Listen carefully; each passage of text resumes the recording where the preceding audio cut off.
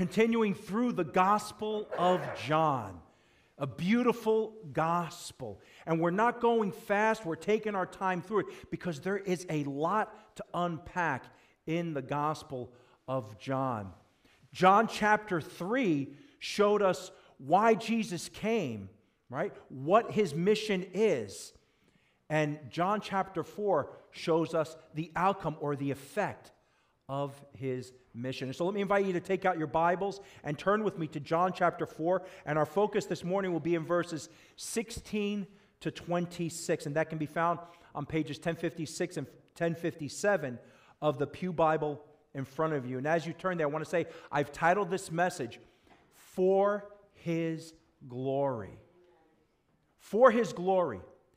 Everything in life, everything in creation has been done for the glory of God. This is what Jesus is unpacking here with the woman at the well. Worship is for the glory of God. We live, move, and have our being in God for His glory. Nothing escapes the glorification of God. Let us keep that in mind as we read these verses and as we go throughout this chapter today. So let me invite you to rise once again, if you're able to, for the reading of the infallible, inerrant word of the living God. Now, we know that Jesus is at the well with this Samaritan woman. And he's going through what salvation is, and he's using himself as the metaphor of water, the spring of living water. And she doesn't get it. So Jesus says to her, "Go, call your husband and come here." The woman answered him, "I have no husband." Jesus said to her, "You are right in saying, I have no husband. For you have had 5 husbands, and the one you now have is not your husband. What you have said is true." The woman said to him, "Sir, I perceive that you are a prophet. Our fathers worshipped on this mountain, but you say that in Jerusalem is the place where people ought to worship." Jesus said to her, "Woman, believe me, the hour is coming when neither on this mountain or in Jerusalem will you worship the Father. You worship what you do not know. We worship what we know, for salvation is from the Jews. But the hour is coming and is now here when the true worshipers will worship the Father in spirit and truth. For the Father is seeking such people to worship Him. God is spirit, and those who worship Him must worship Him in spirit and truth." The woman said to him, "I know that the Messiah is coming. He was called the Christ. And when He comes, He will tell us all things." Jesus said to her, "I who speak to you am He." Doesn't that give you goosebumps? Praise be to God. Our Father and our God, we praise You for Your word. We praise You, Lord Jesus, for coming into this world, for taking on flesh, for living amongst the people who would crucify You, who wanted to have nothing to do with You because we love the darkness and not the light. But there You are nonetheless sharing this awesome gospel. And so we praise You for that. We praise You for going all the way to the cross for us. And we thank You that through Your life, death, and resurrection, we can worship the Father. And so lead us now as we go through these verses. May we glorify Your gospel in them. For we pray these things in Christ's name, in Your name, I say, Lord Jesus, and for Your glory. Amen. You may be seated.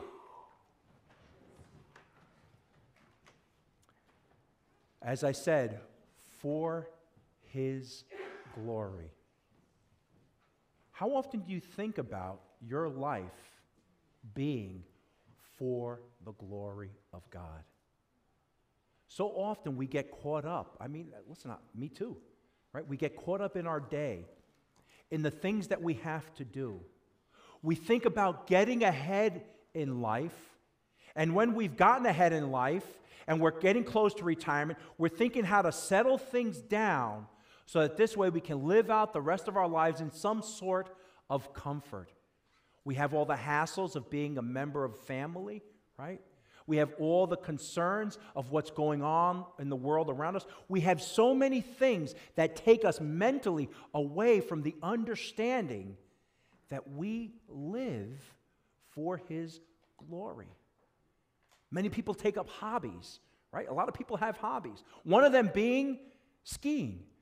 I was in the gym this morning and I heard a couple of guys saying, "Hey, you going skiing this morning?" And they're like, "Yeah." And I'm like, "They're crazy. I wouldn't go out there. It's really cold," right?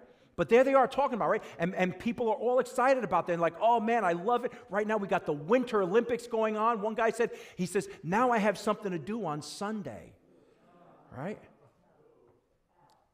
We fill our lives with so many things to keep us busy, to keep us happy, to keep us excited, that we forget, oh, how we forget that we are created for the glory of God. Everything that has been created in order to glorify God. Everything. Look around. Anything you have ever seen, anything that you have ever experienced has all been allowed to happen for the glory of God. When you look at creation, if you've ever looked through a telescope, right, at night and you've seen the stars, and they say you can get a beautiful image of the stars being so high up in the mountains over here in Highland Lakes, you will realize that God has created this earth, this universe. There's no way that you cannot look at the stars and say that someone with eternal wisdom, with eternal might, has not created this. No, God has created, and the earth itself bears witness to the glory of God. Psalm chapter 19, verse 1. The heavens declare the glory of God, and the sky above proclaim His handiwork. As much as I do not like to freeze, even the cold weather declares the handiwork of God. We know that, right? Because what happens in the spring? Our grass looks richer, does it not? Right? Doesn't matter how bad your soil is. We got pretty bad soil up here, right? And I remember when I was trying to grow grass on the side of the church there, people told me, "Good luck. We don't believe in luck. We don't believe in you're going to be able to grow grass here either," right? But even in this soil, I was able to grow grass, and it's still there because God will be glorified by His handiwork. And so everything around us is there to glorify God. Therefore, all of creation must glorify God. Look at Psalm chapter 150, verse 6. "Let everything that has breath praise the Lord." And then he says, "Praise the Lord." Right? He's saying, let everyone who has breath praise the Lord. And then he calls them to, let's do it together, praise the Lord. That's our call in life, beloved, to praise the Lord in all that we do. And it doesn't always have to be verbal, right? It can be throughout our actions, non-verbal. Everything was created for God's glory. Everyone was created for God's glory. Even the unbeliever. The person who's atheist, the agnostic, was created for the glory of God. You might ask yourself, how? They don't glorify God in their life? They don't praise Him? They don't worship Him? In fact, a lot of them mock Him. They turn up their lip at Christ. They think that He's foolish, that the Bible is full of nonsense. How can the atheist or the agnostic who says, I think there might be something out there, but I really don't know, and so I'm kind of going to do nothing. That's an atheist. They don't believe in the God of the Bible. How can they glorify God? Well, Proverbs chapter 2, verses 10 to 11 tells us. This is the Apostle Paul writing, and he's saying that this is what will happen to each and every person, whether you're a believer or not. He says, at the name of Jesus, every knee should bow in heaven and on earth and under the earth, and every tongue confess that Jesus Christ is Lord, to the glory of God the Father. Yes, Christ will be glorified. Each and every person that has passed away, whether they're a believer or not, knows that Jesus is Lord. They know that, and they have to confess that. But here's something else that happens with the unbeliever. As they are paying for their sins, every lie that they have ever said against God, everything they have failed to believe, God is vindicated in it. He is vindicated in them being illumined to the fact that He does exist. Let me give you an example of that. Have you ever told the truth about something and people called you a liar nonetheless? Right? You've been there. We've all been there. Right? We can lie from time to time, right? But there are times when we tell the truth and people don't believe us. And they might even say, "You're a liar." And isn't it good when someone comes along your side and proves that you weren't lying? Doesn't that feel good? That you were proven to be telling the truth? Well, I got to believe that that's how God feels as He condemns the unbeliever. Now, we're not hoping for the condemnation of people. No, we want all people to come and believe in Christ. But even the unbeliever, as they are condemned, glorify God because His word, His truth is vindicated in their suffering. And their suffering is not unrighteous suffering. Their suffering is righteous suffering. But we see Jesus here trying to share His gospel with the woman at the well. Why? In order to lead her to a saving knowledge of Him. That one day she will be a Christian, right? And Jesus, as He's sharing this gospel with her, is leading her not only into salvation, but to a life of worship that will glorify the Father, that will glorify Him. The Apostle Paul understood this. He understood that we are saved for the glory of God, be it God the Father, God the Son, God the Holy Spirit. We are gathered here today for the glorification through a time of worship of God the Father. The Apostle Paul writes this regarding the glorification of God in Ephesians chapter 1, verses 11 to 14. He says, in Him, speaking of Christ, but notice he'll use Him back and forth. And sometimes you can get lost when he's saying in Him, through Him, and whatnot. But when he's speaking here, he actually ends up speaking about the triune God. In Him, we have obtained an inheritance, having been predestined according to the purpose of Him who works all things according to the counsel of His will. Why? So that we, who were first to hope in Christ, might be to the praise of His glory. He goes on in verse 13, in Him you also, when you heard the word of truth, the gospel of your salvation, and believed in Him, were sealed with the promised Holy Spirit, who is the guarantee of our inheritance until we acquire possession of it. Why? To the praise of His glory. In other words, once God saves you, He will keep you saved. Why? For the praise of His glory. When you mess up, and you will, and we do, God will restore you through repentance. Why? For the praise of His glory. And what is the Father seeking for us to do? Well, He's seeking us to call other people to come and believe on His Son, that they too may be saved. Why? To the praise of His glory. That they will come in and be worshipers. Why? To the praise of His glory. Do you see how everything in life was created for the glory of God? This is what Jesus is trying to communicate to this woman. And we'll see there that she's going to say, hey, but you know what? I've been worshiping. Worship on this mountain. But you guys say it's in Jerusalem. And she's saying, listen, your worship up until this point has been worthless. But now you've got an opportunity to worship the Father in spirit and in truth. But you can't do that unless you believe in me first. And that's how it is, beloved.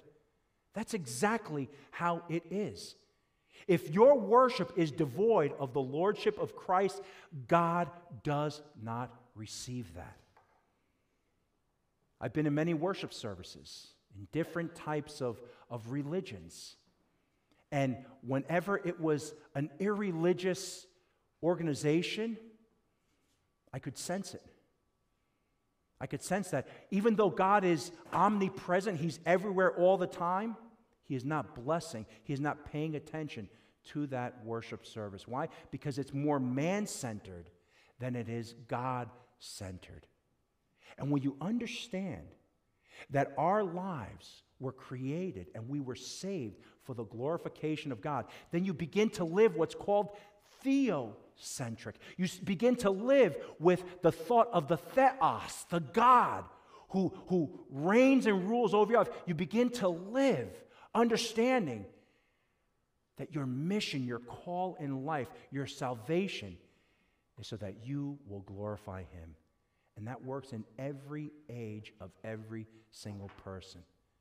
No matter where you are in life today, whether you be as young as Jada or as old as Rick. I love to throw you out there, brother. Right? God has called you to glorify Him.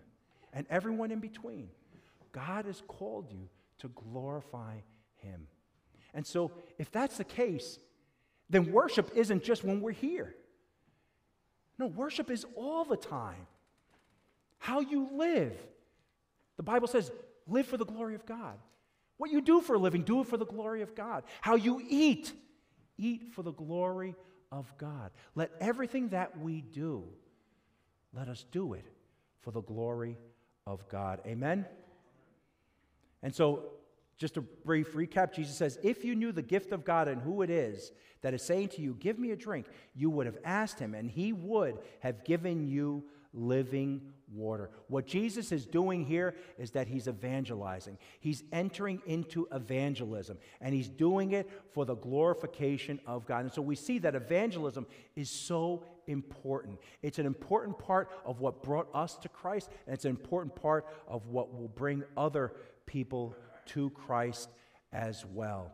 Evangelism, what it does is it seeks out worshipers for God. Think about that. It seeks out worshipers for God. Someone evangelized me, and here I am today worshiping God with you. Someone evangelized you, and here you are today worshiping God with me. Do you see how that works? And so let's look at the Gospel of John together. Here in verses 16 to 18, we see that serving the gospel faithfully requires exposing sin. Many people love to share the gospel. And I said this often. People love to say, Jesus loves you and has a great plan for your life. And then you start going into the plan. But if you have never addressed sin, you are not faithfully serving the gospel. And so this woman, Jesus is sharing the gospel with her, right? And what does she say to him in verse 13? She says, well, he says to her, everyone who drinks of this water will be thirsty again, but whoever drinks of the water that I will give him will never be thirsty again. The water that I will give him will become in him a spring of water welling up to eternal life. And the woman's like, yeah, I want that water. I want the water, but she doesn't get that Jesus is talking about Himself, the eternal one who quenches our eternal thirst. So in verse 15, the woman said to him, Sir, give me this water so that I will not be thirsty or have to come and draw water again. Right? She's saying, I don't want to come back here. This is laborious. Can you please give me this spring water that I will not have to come back here again? And Jesus, being the faithful evangelist that He is, He's going to say, I need to go a little bit deeper with you, right? And so He uses this as an opportunity to expose her sin, because He's trying to tell her, you don't need physical water, you need spiritual water. So here's how He does. Here's how He draws that out. He tells her, well, you know what? Go call your husband and come here, right? Now He wants to expose her sin. And in exposing her sin, what He's doing is exposing her need. Now, some people may say, well, this seems kind of harsh, because now you're jumping into you're putting your finger on that very sensitive nerve. You're jumping into the heart of this woman. You're going to expose her for the life that she's living. Do you think she's happy with the way she's living? And perhaps she's not, right? But some people would say, well, this is kind of mean. But it's not. It's not, because we have got to show people what they need to be saved from.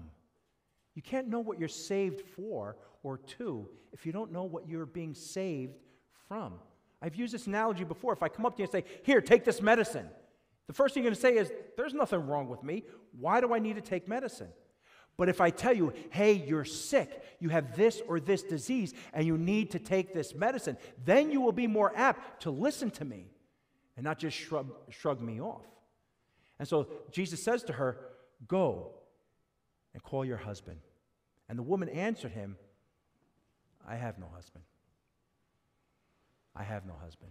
And this is a good place to understand that this woman is lying by omission. Yeah, she's lying. She's omitting the fact that she's not married, that she's living with a man. Now, you might say, well, why would you tell anyone that, right? It's like you meet someone and say, hey, how you doing? My name is Mike. I'm a fornicator, and I'm homeless, and hey, you want to be friends? No, you say to yourself, well, why? Well, she realized there's something different about this man, and Jesus is making that abundantly clear. And so she's lying by omission. And here's how we know she's lying by omission. Because you might say, how do you know she's lying? Well, we know that what Jesus says. But how do you know that she's lying? Well, here's where you have to look at the Greek language and the way it's written, right? So there's emphasis put on words, and they're put in the sentence based on their emphasis, right? And so when we look at the Greek here, we see that certain words are put in the emphatic position in order to draw emphasis to it. Let me give you an example of that, right? So in Romans, it says that when it speaks about our salvation, assurance of salvation, it says, there is therefore now no condemnation for those who are in Christ. It reads good like that, but in the Greek it says, no condemnation, therefore, there is for anyone who is in Christ. Because it brings no condemnation to the beginning of the sentence in order to emphasize the fact that there is no condemnation. And so when this woman spoke, she said this to Jesus, I have no husband. The husband is the important word. She put it at the end of the sentence because she's trying to draw attention away from her lie. But when you read this in the Greek, it's actually written this way. The way it should read is, a husband I have not. That's how she should have said it. A husband I have not. Then it would have been a more true statement, right? Because she's putting the husband, the important part of the statement, she's putting him at the front of the sentence. But no, she says at the end. She takes the most important part of the sentence and she throws it at the end. And she says, I have no husband. And so Jesus is going to put his finger on that nerve. And we can rightly say as well that Jesus, since he's fully God and fully man, is omniscient. And he knows this woman is going to lie. He knows what's in her heart. He obviously knows what's going on in her life. And so he's going to address it. So the woman answered him, I have no husband. And Jesus said to her, you're right in saying, I have no husband. For you have had 5 husbands. And the one you now have is not your husband. What you have said is true. Can you imagine that? Can you imagine Jesus being that direct with you and exposing your sin? Right? But that's what we need, beloved. We need to have our sin exposed in order to come to Christ. You know, there's many people that claim to believe in Jesus Christ, but yet they say they are not sinners. Well, their sin has not been exposed. And I asked them, then what have you repented of? Then why is he your Savior and not just your Lord? And so we see here that Jesus understands, he knows that you cannot share the gospel if you don't broach sin. Many churches hate to preach about sin. They feel that it turns people off. And yeah, it can turn us off. It can definitely turn us off because none of us like to hear about how sinful we are. But then there's good news after that. I got a call not too long ago. A person called here and asked, and I've gotten many calls like that and emails as well. They asked if they would be comfortable worshiping in our worship service because they're gay, and they will come here with their partner. So this person, normally I send an email back or I call the people, sometimes they don't call me back. And so this person, I called them on the phone, right? And I got them back. And the person said to me, yes, we love your little church. We don't live far from there. And my partner and I would want to know if we would be welcome in your church if you guys celebrate the gay lifestyle. If we celebrate sin, is that what you're asking me? That we celebrate sin? This is not what I told her, but I'm thinking to myself, you want to know if you can come here and we will celebrate the fact that you're sinning before God and claiming to be a believer in Christ, but yet you have not confessed your sin or forsaken your sin. Is that what you want me to embrace? Is that what you want to hear? And I'm pretty sure that there's many churches out there that are telling people, yeah, come on in. We embrace everyone and every lifestyle. And it's an interesting thing because you go to a lot of those churches that hang the gay flag outside, and their pews are really empty. They have lost a lot of congregants, which tells us that they are embracing a group of people that are not embracing them. You would think that if they are going to totally go against Scripture, that they would have tons of people coming into the church. Well, just the opposite is happening. Why? Because if you don't tell people about their sin, then they will not want to come to Christ. They won't understand their need. And I told this lady, I really don't like that question because it's a trap. Here at our church, we preach biblical truth. We stand with the Word of God. We stand with the biblical view of marriage and sexuality. And even in that, let me tell you, you are 100% welcome to come and worship this church. But we can't celebrate any of that. What you will get here is you get people here who will genuinely care for you. You'll hear the Word of God preached faithfully every Sunday. You're going to hear a call to repentance. You're going to hear people singing and praising God, and you're welcome to come and join us. We do not restrict anyone for coming into our worship service. She said, thank you very much. She hung up, and I haven't seen her since. And I welcome her here. I welcome everyone here because everyone needs to hear the gospel of their salvation the same way Jesus did it. And so we know that in order to lead people to the gospel, we have got to expose sin. And as I was thinking about this, I thought to myself, the threshold to forgiveness and eternal life, the way to open that door is to understand sin. You can't open that door if you don't understand your sin. And Jesus is going to press her on it, which brings us to verses 19 to 24. Exposing sin opens the door to a greater understanding of the need of the gospel. Yes, exposing sin brings people to their knees.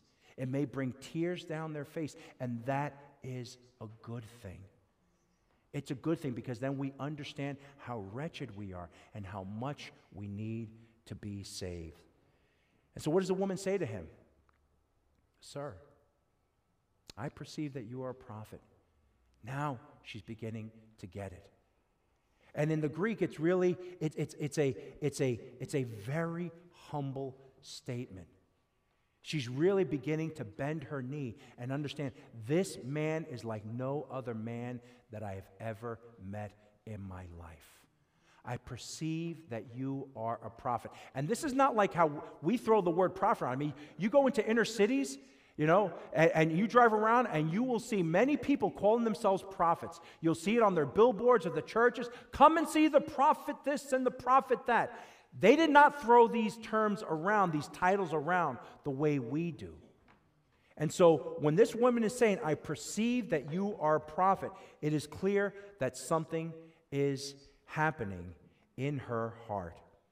But in spite of that, sin is going to fight it. It always fights it. And we'll see in her next words that she's trying to practice the art of changing the conversation. Why? Because sin is painful. But you can't allow the conversation to be changed. And so she says to him, Sir, I perceive that you are a prophet. And then she kind of looks to the mountain, Mount Gerizim.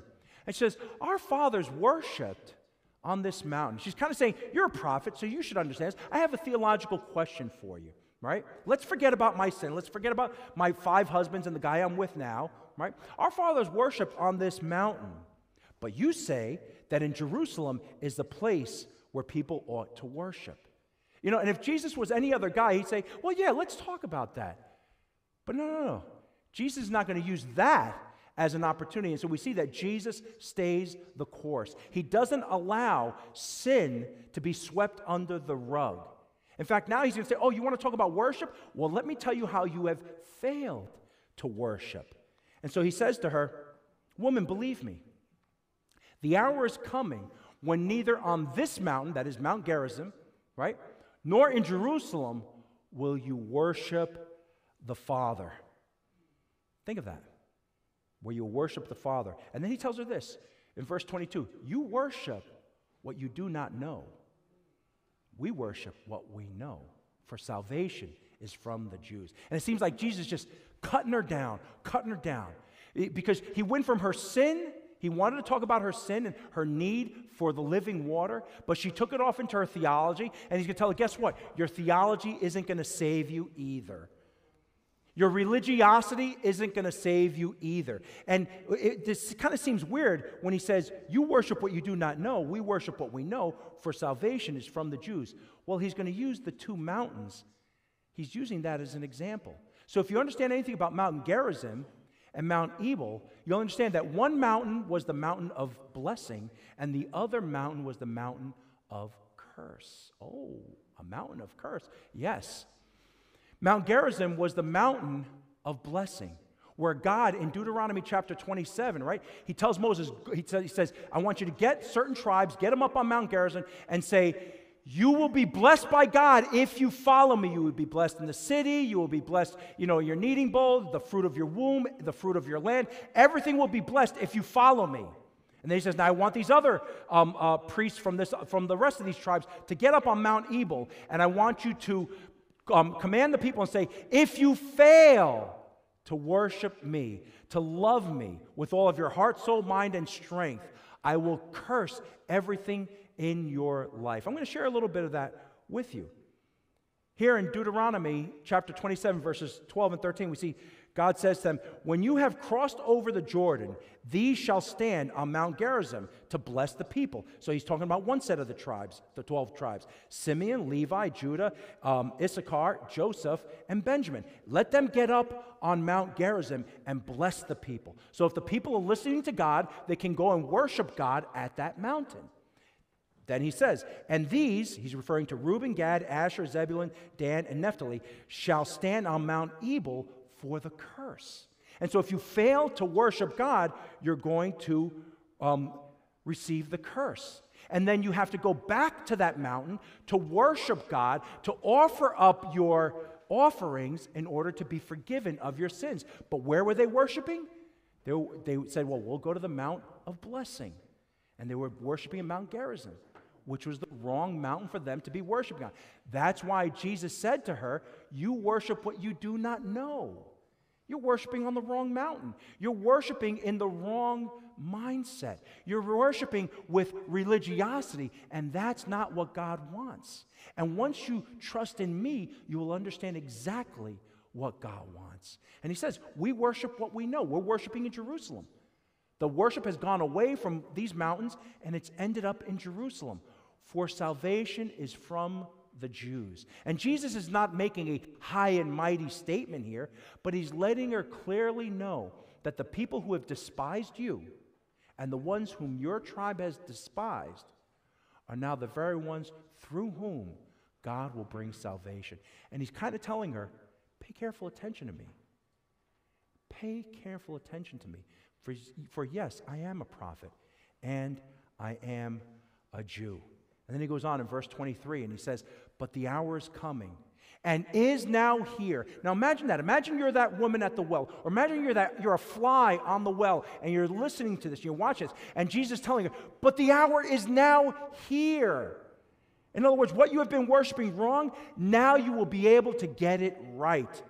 And is now here when the true worshipers, and when he's saying that, he's saying whether it's Jew or Samaritan, the true worshipers will worship the Father in spirit and truth. For the Father is seeking such people to worship him. Notice he doesn't say for the true Jew will worship the Father in spirit and truth. No, he says the true worshipers. So he's drawing a greater group of people in. And he's kind of telling the Samaritan woman, that can be you as well. But the Father is seeking that you worship him in spirit and in truth. The Father's seeking you, he's telling her. He's giving her good news. The Father is seeking her. And there's something to this understanding of spirit and truth. And we're going to look at that. But he goes on to say, God is spirit. And those who worship him must worship in spirit and in truth. God is spirit. That's the first part we've got to understand. God is not a physical being. I know the Bible speaks about his arm and his eye, right? The hand of the Lord, but it's using anthropomorphic language. In other words, so that we can understand the person of God. But God is spirit, which means that God is everywhere at all times. After this, I will be heading to Pastor Jay's church. God is already there as well as being here. When I'm over there, God is still here. God is everywhere all the time. And what he's telling her is this: worship will not be confined to a temple. No, because, and what she doesn't know is when God's Spirit comes to reside in you, he will be worshiped in you. If you have believed in Christ, the Spirit of God is in you. Therefore, if we didn't have this building, if we were gathering in a basement, we would still be worshiping God in spirit. Which also means to say that God doesn't need all of the religious paraphernalia to be worshiped. He doesn't need statues, nor does he want them, right? We find that out in Genesis, all throughout, I should say, Exodus. We find that out there. He doesn't need the religious paraphernalia. He doesn't need a little baby Jesus up over here. He doesn't need Jesus hanging on the cross. No, Jesus is risen from the grave. He's no longer on the cross. We don't need the Virgin Mary. We don't need any of that stuff.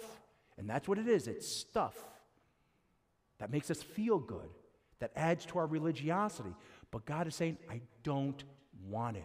God is spirit, and those who worship him must worship him in spirit and truth. Worship him in spirit and truth. I preached on this once before, but I love when this comes up because it reorients our mind around how to worship God. Sadly, however, many people worship God with more spirit than truth.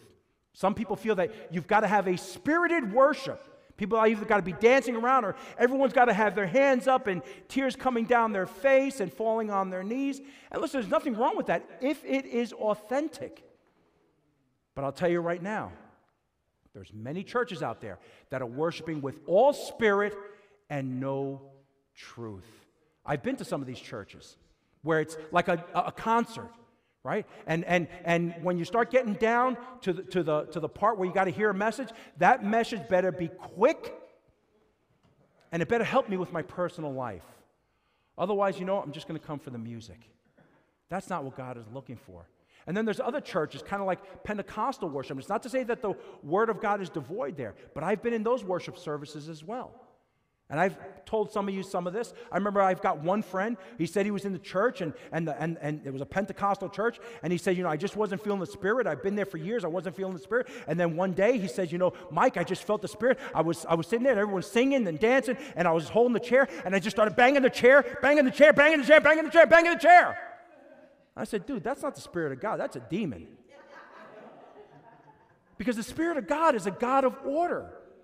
God doesn't want me throwing furniture. He doesn't want me, you got to believe in Jesus and chuck this pulpit aside. No. So that's nonsense. And then there's other churches where people claim to be slain in spirit. And, and that can really happen. These things, there are true worshipers that come out of some of these worship services. But sometimes these services, this is my point, and I'm not trying to put them down, but some of these worships are all spirit and no truth. And so we got to check that. We got to say to ourselves, am I going to church for just spirit, Or am I going there for spirit and truth? Am I going there just because I like the music, just because I like the hymns? Some people didn't come back here because we don't play 4 hymns now. Now we play 2 hymns and 2 contemporary songs. Some people didn't come back. That's the reason why you left? They told me, you know what? I loved your preaching. It was biblical. One guy used to love when I would quote theological things, but he didn't come back. Why? Because we played 2 contemporary songs. Really? That's your reason for leaving? That is nonsense. If I said something wrong, if I continually say something that is irreverent, then yes, call me out on it. I should hear your calling out on that. But if it's just because you didn't like the music, what? Because then there's other people, there's the flip side of that people only stay in a church because of the music. A lot of people in New York City, if it's not, drums and guitars and, a nice solo. I remember we were in one church and there was this one brother that was sitting there and he'd said, yeah! And he fell on the floor. And everybody's like, woo, yeah! I was like, what? What happened? He was singing and he just threw himself on the floor. And people love that. And again, it's not to say that God is not working in some people's lives there, but we've got to check ourselves. Are we more spirit than truth? And then there's other churches that are more truth than spirit. Yeah.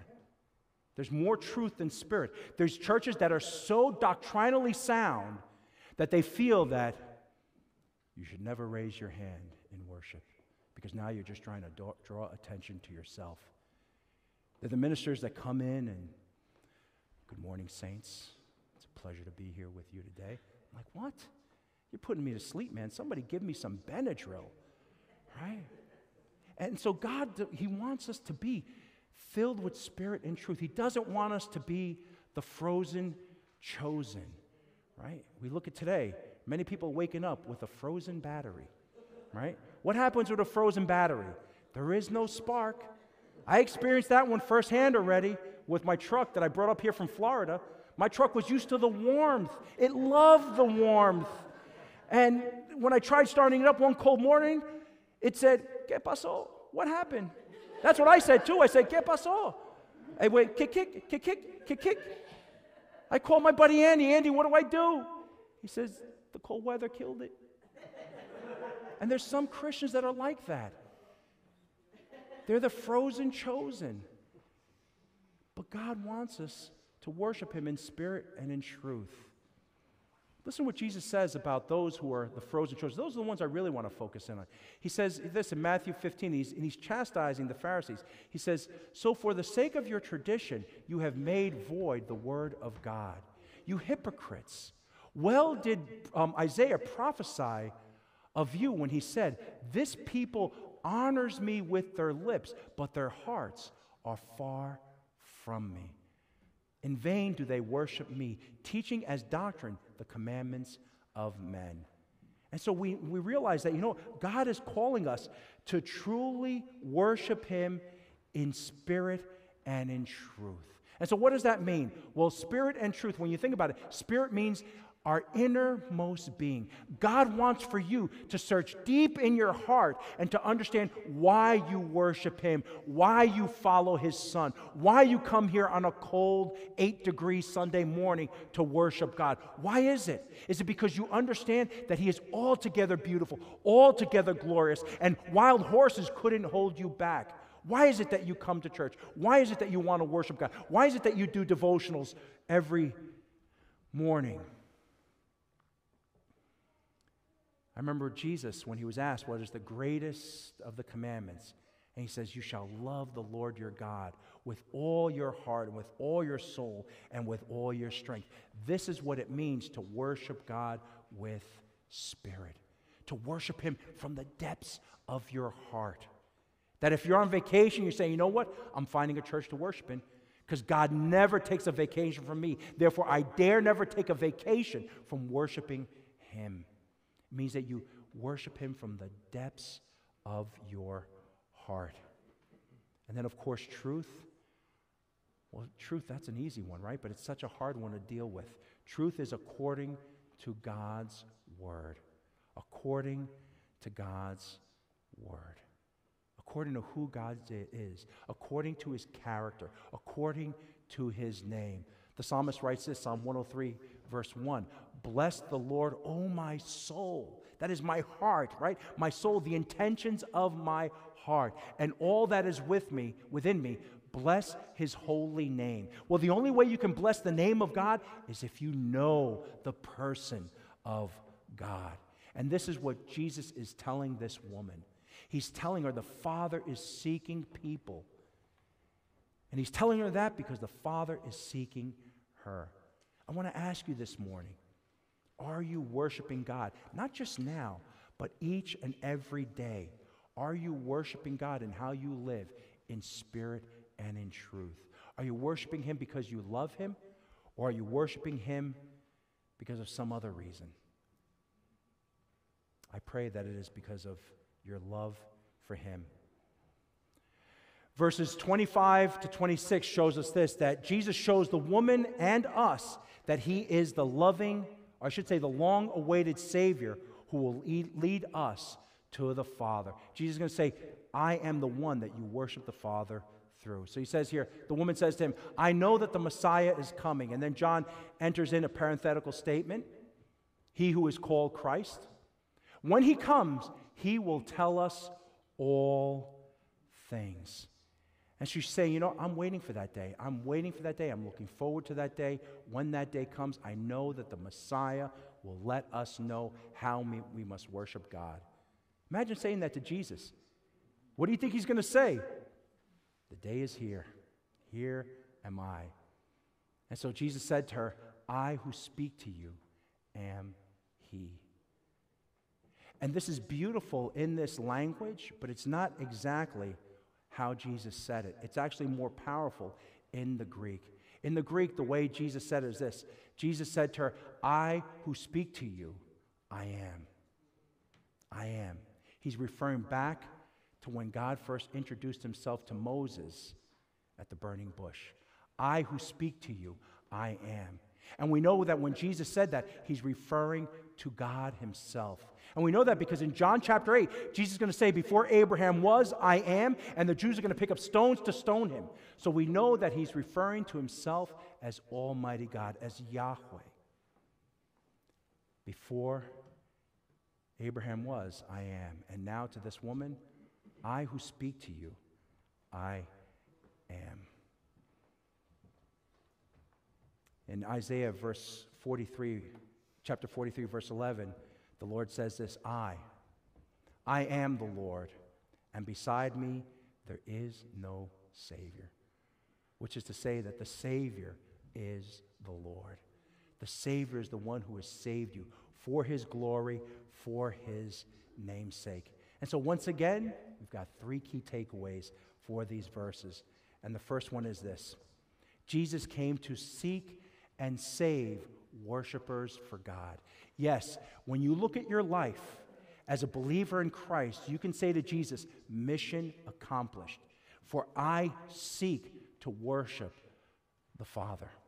And the second one is this. Failing to address sin keeps us, and I would say also, and others, from salvation and robs God of worship. Yes, when we fail to address sin in our lives, this is why we have a call to repentance during our worship, because we want to worship the Father in spirit and in truth. And when we just tell people that Jesus loves you and has a great plan for your life, we're failing to deliver them the full measure of the gospel so that they can worship the Father. And this in turn is robbing the Father of his worship. And finally, therefore, take the gospel to heart. Take it to heart. Let it penetrate deep within your soul. Take the gospel to heart and share the gospel with others for the glory of God. Amen? Let us pray. Our Holy Father and most gracious God, we bless your name. We thank you, Heavenly Father, for how you have sought us out, how you have sought us in your Son, how you have saved us through faith in your Son. And so we praise you this day, O God, and we pray that we would understand the magnitude of why we have been saved, just like the woman at the well, who by society was seen as a throwaway. O God, we praise you that you saved us for your glory. And so may we glorify you in our lives, and may we glorify you in our worship, and may we lead others to the same. For we pray these things in Christ's name and for his glory. Amen.